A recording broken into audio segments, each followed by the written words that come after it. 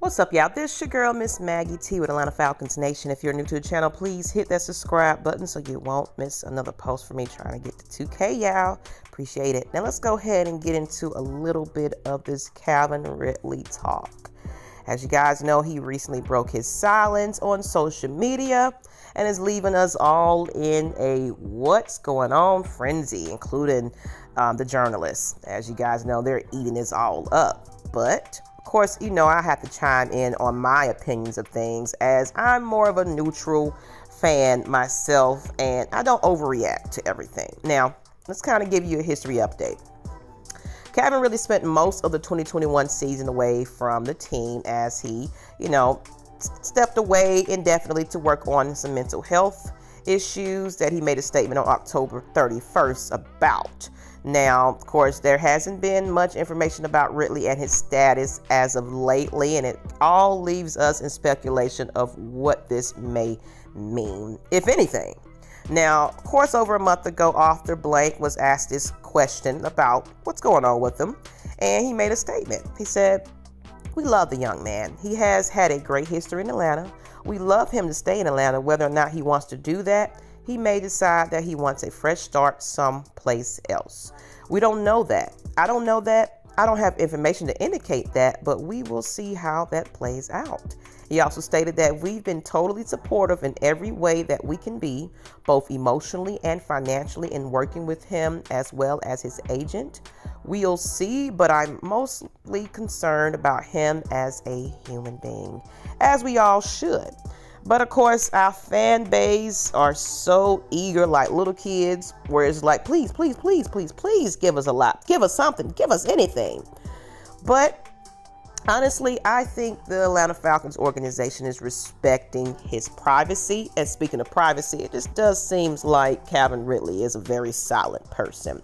And if he's really dealing with his mental illness, and like myself, a lot of times we are to ourselves. And does Calvin really owe us any type of explanation at this point?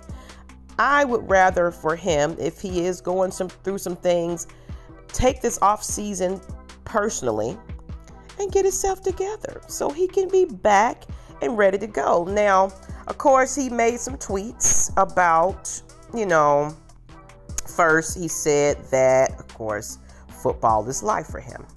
Now, of course, everybody's kind of acting a fool. What does that mean? What does that mean? And then, of course, he made a laughing emoji, I guess, because everybody was freaking coming after him about that little tweet there. Because, of course, Brian Finnerman said, well, is it though? And Calvin really said, well, I don't know you at all. So I guess he's just tired of everybody bullying him. And that left us to the imagination of what this very last tweet meant. I learned from my L's. So it's, to me personally, I take it as if Calvin Ridley is reading your tweets. Calvin really is probably, if he is going through some things, social media, a lot of time you kind of dwell on what other thinks of you. And I think that those tweets and everything, everybody's coming after him, is taking its toll. Now, I would hope that if he is going through his mental illness situation, he stays away from social media for more time until it's time for him to get on and play. But maybe he is better, and maybe he is also stating to us, hey, I'm alive, I'm okay, I'm just making some tweets, you guys. Hello, laugh out loud, laugh out loud. Honestly, we can all just speculate. You know, that's all I take from it. I'm the one that just don't really overreact to what's going on, because even I put up BS sometimes just to put something out there. It may not mean much of anything. So let's kind of give you a little bit of more from what Arthur Smith had to say. You know, they recently had a press conference about this, and of course the question again came about.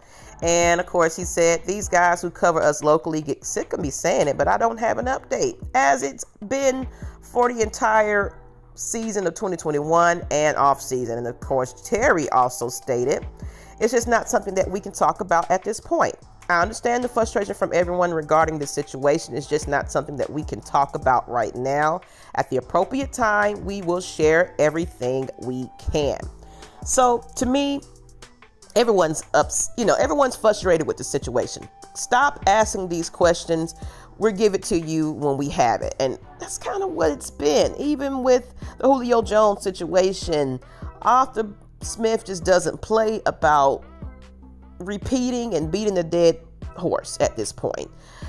We don't have anything, you'll get it when we give it to you. So we got to respect that. We got to respect that Kevin really just needs some time if he's really going through some things.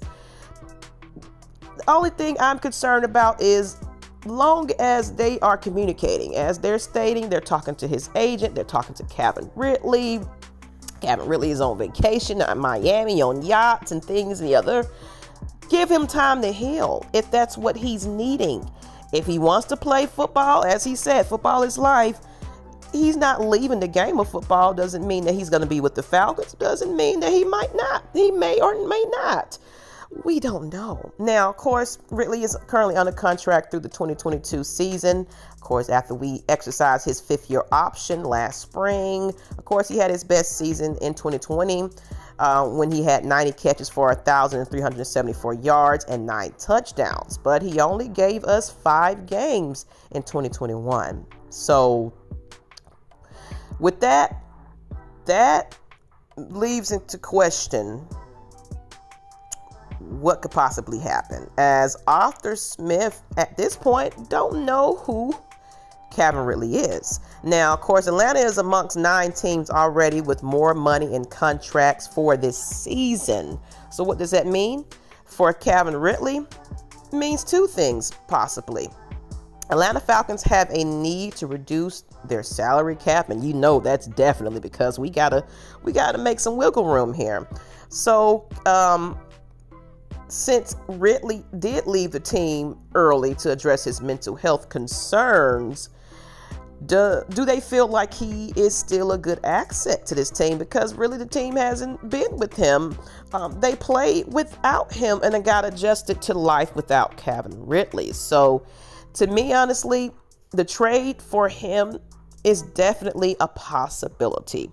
Whether the Falcons do that or not, we have to see here. So kind of give you guys your opinion of what you think should happen with Kevin Ridley. Honestly, a wide receiver can be found somewhere else. Let's be honest, for cheaper, definitely. As we got free agency coming up, etc., etc. I'm definitely excited to see what we do in this draft and so forth and so on. All right, so I appreciate you guys tuning in to me once again. Just kind of wanted to address this Kevin Ridley situation. I am back and feeling so much better. I'm glad y'all jumped on my live. It's impromptu weekend. More of this to come as we are preparing for the regular season, as we have so much coming for the new season. Look at my alarm going off. Lord have mercy. That is okay though. But I appreciate you guys once again, and I'm out, people. Peace.